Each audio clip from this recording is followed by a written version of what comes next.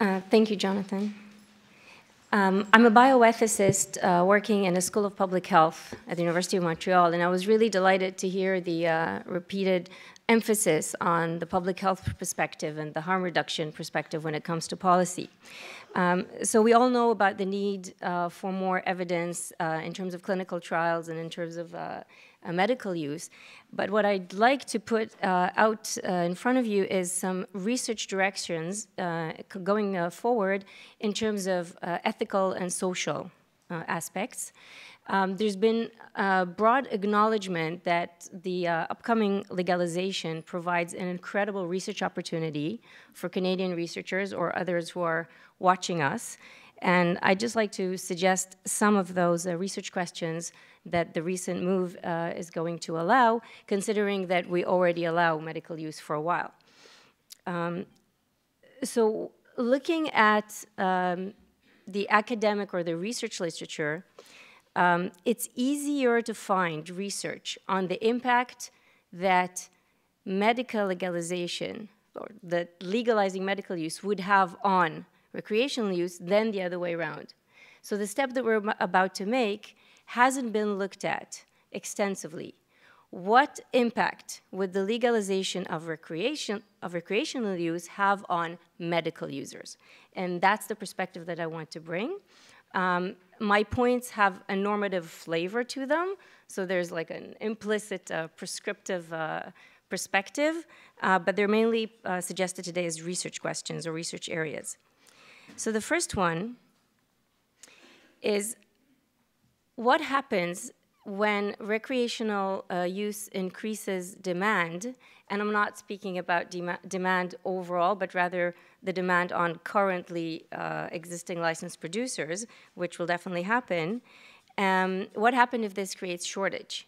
So my normative point is that in case of shortage, medical users should have priority. I think that's pretty non-controversial.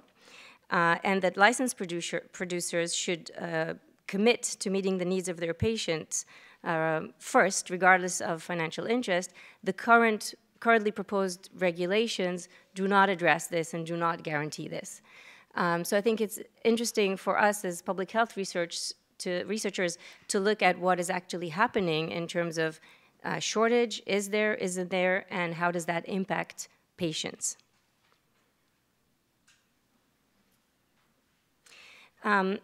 I will not speak about cost extensively because Jonathan covered it, but I think, again, an ethically non-controversial point is that the legalization of recreational use should not increase the current cost to patients. So Jonathan is arguing that the current cost is unjust.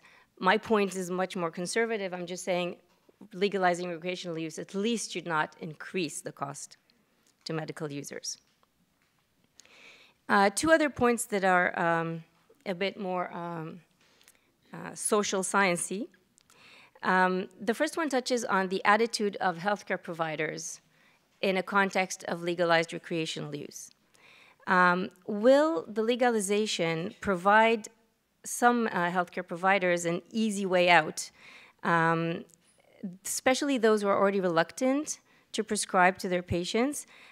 Could they now argue that in the absence of clear guidance regarding indication and dosage, they prefer to just leave their patients to self-medicate and go buy what they need in the recreational market, similar to a model of over-the-counter? I argue that this would disadvantage medical users in terms of insurance coverage, in terms of support, in terms of follow-up, and it might even reduce the pressure that we feel to do the research that we need to get the evidence base. And in fact, if you look at the position that the Canadian Medical Association took on this issue, they clearly say, with the legalization of cannabis now underway, we believe that a separate regulatory framework for medical use is no longer necessary and look forward to working with the federal government to eliminate this framework as soon as possible. So the Canadian Medical Association is in fact taking this approach that the recreational possibility absolves them of the need or should encourage the federal government to completely abandon the medical framework and just go with one framework for everybody. So my normative point is that this would be absolutely misguided. My call is for research on what actually happens on the ground in clinics in terms of patient healthcare provider relationship. My last point is about social stigma. It has been argued that legalizing medical use reduces the stigma associated with cannabis use because those with a prescription are seen as somehow legitimate users.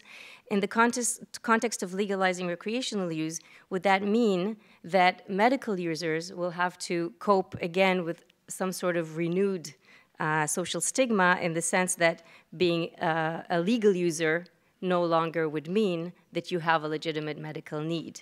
So a sort of conflation of all types of users, making patients cope again with a stigma that maybe has been reduced. Again, calling for research on this issue. Social stigma has been studied extensively, but I think that this unique context of legalizing recreational use and the perspective specifically of what that does to patients is a critically important one. Thank you.